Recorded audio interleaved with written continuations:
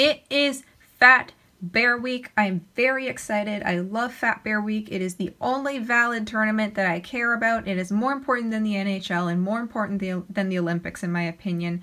And the TLDR of Fat Bear Week is that it is an annual tournament hosted by Katmai National Park. Basically what you do is you look at pictures of the bears that they took and you figure out who is the fattest bear, and everyone votes. And then there's going to be a winner at the end of the week. Welcome back to Fat Bear Week. Today is day 4 of the competition, and we're going to see some really interesting contestants this round, which I'm very excited for. Matchup 8 features the Femme Fatales, 128 Grazer and Bear 909. The curvy composition of 909 isn't her only crowning achievement. She has conquered the complex craft of fishing the falls to capture copious amounts of salmon. 128 Grazer found a way to fill out her figure while fending off foes and feeding her family. Can 909's lip fishing leave 128 Grazer in the dust, or will 128's substantial silhouette send votes surging her way? So yesterday my judgment was clearly off. I was not good yesterday. So today I'm gonna try to be more confident in my decisions, and I have to give the win just by looking at them. 128 Grazer, she looks amazing. She is the lardiest lass out of the two of them, and while 909 has made some very impressive gains between June and August, I think that Grazer just takes the cake. She is there's just so much fatness going down, like her knees have just gone inwards. There are no knees present. And so she's clearly got the win for me. I think that, you know, if 909 wins this round, I will be very shocked and disappointed with the people. Yeah, okay, yeah. Grazer is definitely winning by a landslide. She is doing great. You know, 909, I think you did amazing in the last round. You know, congratulations for making it this far, but today is not your day. So Grazer, you get the win, and I'm excited to see you in the next round. So you might notice that I did it in the wrong order. I'm actually keeping the best for last because this is the most interesting matchup in my opinion.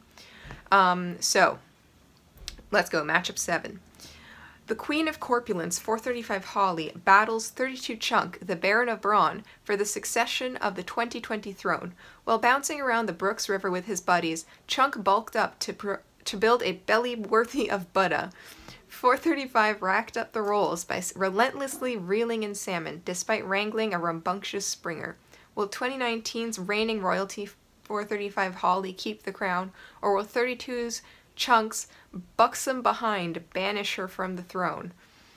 Okay, so as I mentioned yesterday, I gave a little bit of lore. Holly has won before. She was last year's winner, and I'm actually going to put up a picture of last year's competition. She was incredible how fat she was. It was just stunning. And, you know, even if she doesn't win this year, in my opinion, looking at past contestants, she is the fattest bear of all time. Looking at them, it is a bit tough, and I am tempted to give some extra points just because it's really impressive that Holly made it out this year. There were some doubts. People were questioning if she would come back just because she is roughly 20, and the lifespan for brown bears is 20 years old, so people were questioning if she was going to make it, and she's still here, so, you know, we have to give her credit for that. But just looking at them, it seems that she didn't quite reach her maximum size like she did last year. Last year was just something to behold, a beauty, a bountiful beauty. She was just incredible. But this year she doesn't have nearly the same amount of punch as she did last year. And so it is a little bit close. I want to do a little bit of analysis here. Okay, so looking at belly hanging, his clearly hangs down lower than Holly, but she clearly has much more shoulder mass. I mean, look at this just incredible shoulder here, and even as she turns slightly, you can just see this massive fold. So, you know, I just wanted to congratulate Holly just for a second there, but, you know, now we have to go into the real phase. 32 Chunk, you know, he clearly had a really big advantage over her, and I honestly think that it did pay off in this Battle of the Bulge. So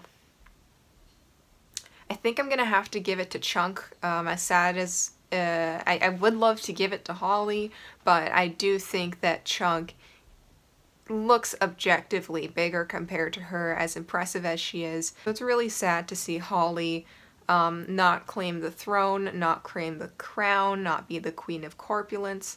But if we, again, she's still the Queen of Corpulence. If we look at her past victories and we compare her past self, if you look at all the winners, she is clearly the biggest. In the last day, I'll show you pictures of past winners, and we can clearly see that Holly is the fattest bear. 2019 Holly greatly outweighs the 2020 bears, including her present self, and so it's really sad to see Holly not quite get there, but I do congratulate Chunk. So yeah, that is the end of day 4's matchup. Tune in tomorrow for day 5.